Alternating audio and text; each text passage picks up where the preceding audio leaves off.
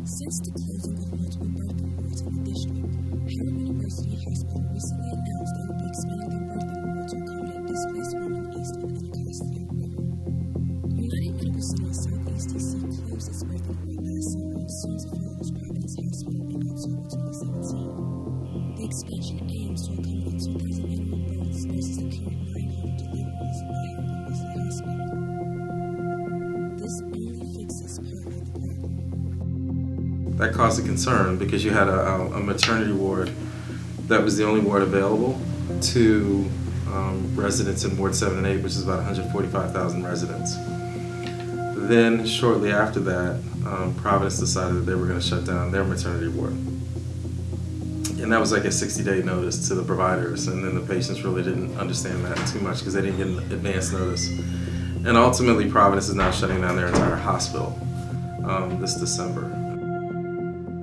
It was found by the DC Department of Health that of the 18 maternal deaths between 2012 and 2016, nearly 50% were in Ward 7 and 8. 78% were Black women. It impacted them in ways that forced women to have to try and get multiple buses, multiple routes just to get to hospital expeditiously. Titiana Harley, mother of two, lives right on the edge of Maryland and DC, but said she made the conscious decision to give birth to her 1-month-old daughter at Sibley Hospital, a top hospital in Northwest DC. It was a very deliberate choice to have my baby there, especially with Chloe.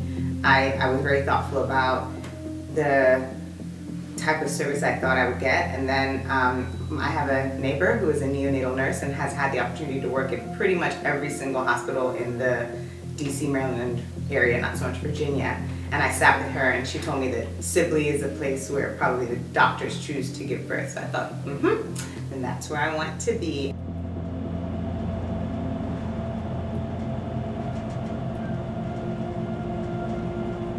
Sibley Hospital.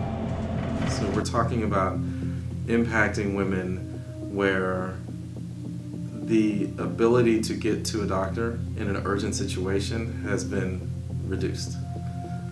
So much so that already you're looking at areas where the mortality is higher, the morbidity is higher. The concern a lot of us have is how many people, based on statistics, how many people would die?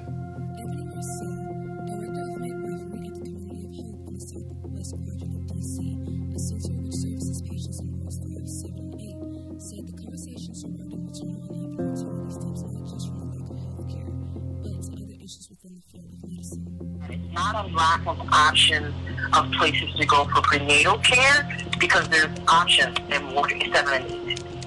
But the women are not going.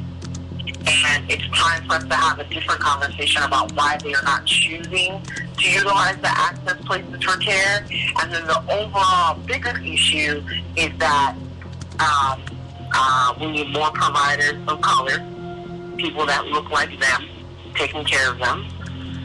And then providers that are not of color, they need to be provide culturally aware care. While there are evident efforts to increase access to hospitals for pregnant women in Ward 7 and 8, the question still remains, how will these residents get there?